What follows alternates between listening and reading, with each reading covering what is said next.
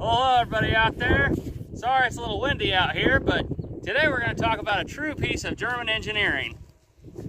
No, not that. The Rohm. Let's go ahead and try her out right quick.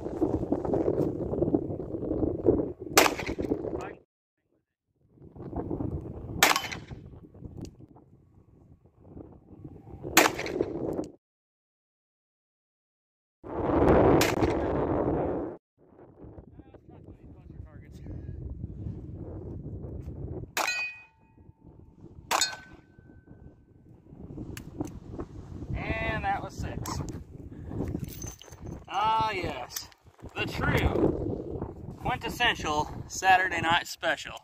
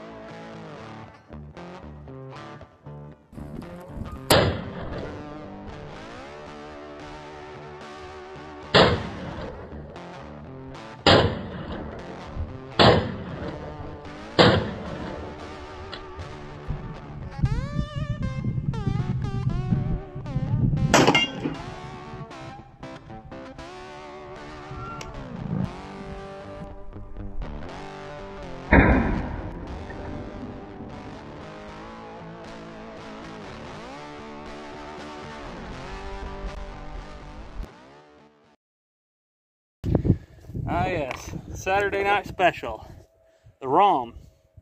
So the story with this pistol is we bought it here a few years ago, and it was at an auction, and I think we bought it for $26.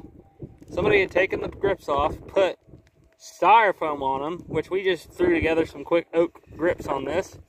Had no front sight, the barrel was super loose. The paint was all worn off of it, and so we painted it. And yeah, it's shooting pretty decently. It shoots really high with this homemade front sight. It's made out of a half moon key, and so I'm burying that front sight all the way down to the bottom of the rear notch, and I'm still hitting a little high. So let's try that again here. I'm gonna try to hit that Dr. Pepper bottle. It still hit high. There's hitting a little right. There we go. Yeah, she's hitting a little right too, guys.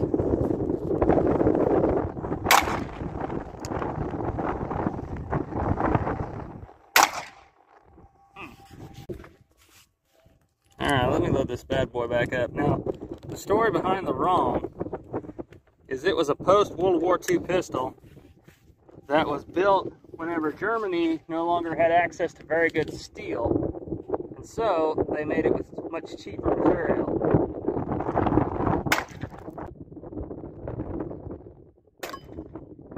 There we go.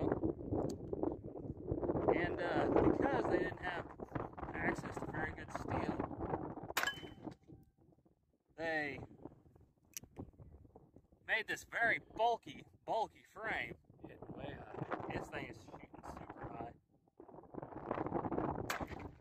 Yeah, see, like I was aiming at the bottom, and I know that that round went over the top. Let's see here. There we go.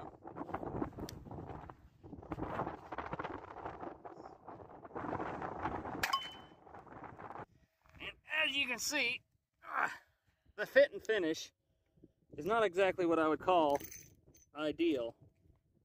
We can get that to come back down. There we go.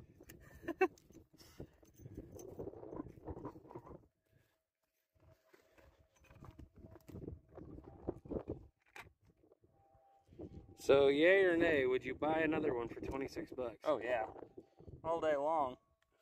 All day or day. Would you buy another one for 26 bucks? Now, we're having some issues with this thing. Thank you. want to see. Now we got over here the sody pop gallows. And we even got a piece of the old VFW table screwed into the top up there. And let's see here. We got some targets. I think we're going to hung some targets out here. I doubt if I can hit any of these with this thing. Let's go ahead and see if we can. Hey, a hit. Got that one. Barely. I got that one too. 38. These 38s are kind of cowboy loads. Yep, missed that one.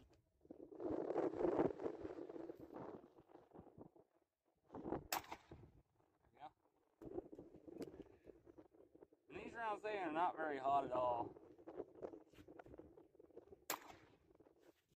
Alright, so I don't know about these druids that put this thing up here, but evidently there must have been a bunch of millennials and one old old school druid out here.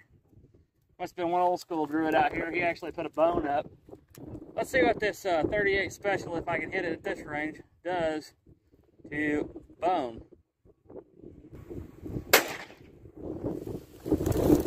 It still hit way high. But it did cut all the way through it, and I managed to not hit the string, which is pretty impressive.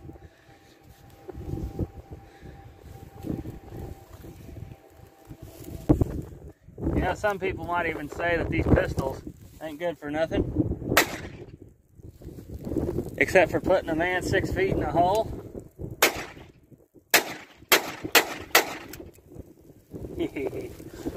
Yeah, at close ranges, that would not be fun at all. Let's do some more shooting. Alright, so I'm going to try to hit this spinner right here, and this is really this is going to be a fun shot, considering we're in high wind, which is not blowing the bullet, but it's blowing my arm, and I'm shooting a pistol that I can't aim how I would like to.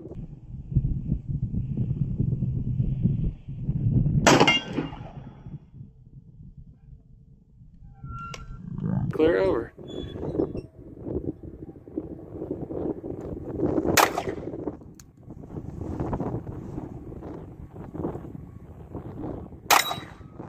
I'm going to end on that note. I might try some of these other targets here, but long range. The long range gong?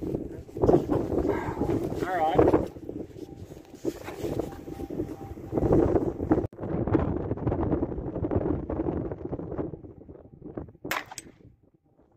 Hit it. Well, anyhow, guys, that is the Rohm Saturday Night Special. Now, these grips, I do gotta say one thing about these. These are pretty special because the same uncle that christened old Bloodletter, my AK, he cut this tree down and we made these grips out of them, and they're just, you know, they're pretty good grips for an old Saturday Night Special. But yeah. So anyhow, guys, kind of a cool little gun, especially for $26. That's about all I got to say about it. Keep your powder dry, and thank you for watching.